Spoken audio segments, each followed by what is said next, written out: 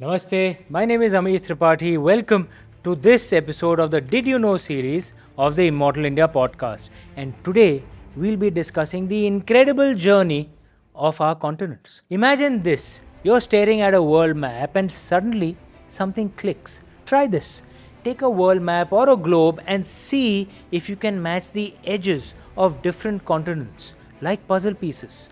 Do you notice that the east coast of South America looks like a puzzle piece that fits perfectly into the west coast of Africa? Coincidence? Not at all. This is one of the first clues that led scientists to an astonishing discovery that the land beneath our feet actually moves. Let's find out more.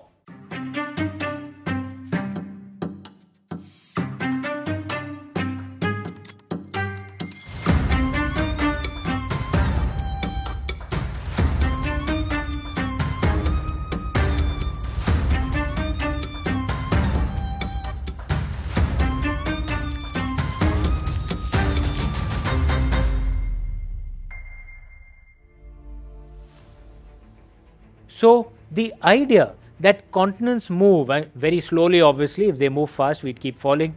So, the idea that they move is known as continental drift and was first proposed in the early 20th century by a German meteorologist named Alfred Wegener. German name, if I'm pronouncing it wrong, my apologies, Alfred Wegener. Now, Wegener wasn't a geologist by profession, but his curiosity led him to question why fossils of the same prehistoric creatures were found on continents separated by vast oceans, like something found in Africa and South America. That doesn't make sense. There's the Atlantic Ocean in the middle. His bold theory to explain this, that these land masses were once united in a supercontinent called Pangea and had since drifted apart. But here's the thing. Back in his time, Wegener couldn't explain how the continents moved, and so his idea was dismissed by many scientists. The proof would come decades later, thanks to a brilliant geologist and cartographer named Marie Tharp, a woman whose contributions have sadly been ignored. In the 1950s, Tharp mapped the ocean floor and discovered something remarkable, a massive underwater mountain range known as the Mid-Atlantic Ridge. Her work provided the missing link. The continents weren't just drifting. The Earth's crust was actively spreading apart due to forces deep within the planet. Think of the Earth's surface like a cracked eggshell that slowly shifts and rearranges itself over time, over loads of time. Now, let's rewind the clock way back, about 300 million years ago. Imagine a world where all the land you see today was fused into one gigantic supercontinent, Pangea. But Pangea didn't last forever. Around 200 million years ago, it began breaking apart, forming smaller land masses that would eventually become the continents we know today. And here's where it gets even more fascinating, at least for us Indians.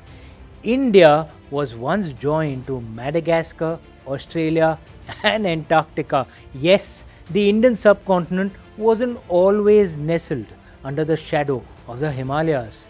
Then, in phases from 70 to 130 million years ago, India broke away from Australia and Antarctica and lastly from Madagascar, and then began a dramatic northward journey as an island continent. For millions of years, it moved at an astonishing speed, like geologically speaking, okay, about 15 centimeters per year. That's a very fast pace for a continent to move. 15 centimeters per year is about as fast as your fingernails grow or a snail moves. Finally, around 50 million years ago, India collided with a massive Eurasian landmass. This titanic clash crumpled the Earth's crust. Okay, like when two plates meet, they go up like this, right? This titanic clash crumpled the Earth's crust, giving birth to the majestic Himalayas, which are still rising to this day.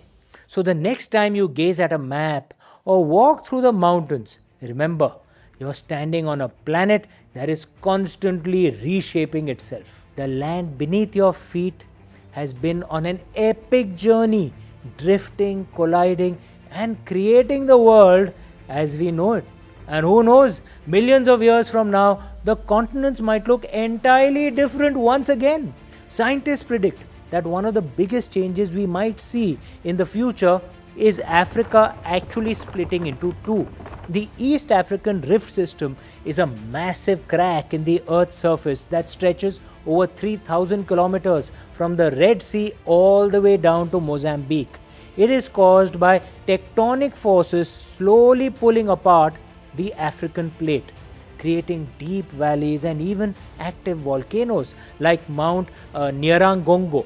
In some regions, large lakes like Lake Victoria and Lake Tanganyika have already formed as a result of this. If this movement carries on, if this process continues, a new ocean could eventually flood the rift, permanently splitting the eastern part of Africa from the rest of the continent. Right now, the East African Rift System is slowly pulling apart, and in a few million years, a whole new ocean might form, dividing Africa into two separate continents. Fascinating, right?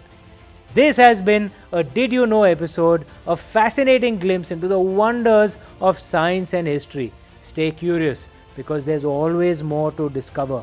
You never follow the science, you discover the science. Keep questioning. And if you like this program, hit like and subscribe below so that you can get alerts when the next episode launches. Until then, this is me, Amish Tripathi, signing off. Thank you and namaste.